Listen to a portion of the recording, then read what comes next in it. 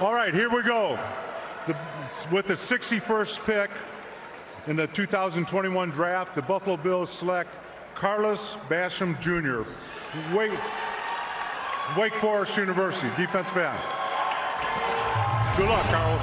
The Buffalo Bills go back and get another pass rusher. They got Gregory Rousseau in the first round. They come back with Carlos Basham, who's a really talented interior rusher. He's a little bit of a tweener there. You see his height and weight there.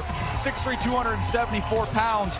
This guy makes a lot of plays down the line of scrimmage and spends a lot of his time on the other side of the line of scrimmage. Very disruptive. He wins right now with quickness. The wins are over right at the line of scrimmage. Here you see some power, some knockback. Wanted to see a little bit more of that consistently from him, particularly when he's off the edge, because he has that strength. Just want to see him tap into it. He's got some balance when he's working in between doubles, as he does right here against Virginia Tech. He's always efforting, he's always fighting, he's always trying to get home. Here's another example of that pursuit. He plays another one who plays extremely hard, that Sean McDermott style of player. And I love the fact the Buffalo Bills say it's a deep draft at the edge rusher position. There's nothing wrong with taking two of them.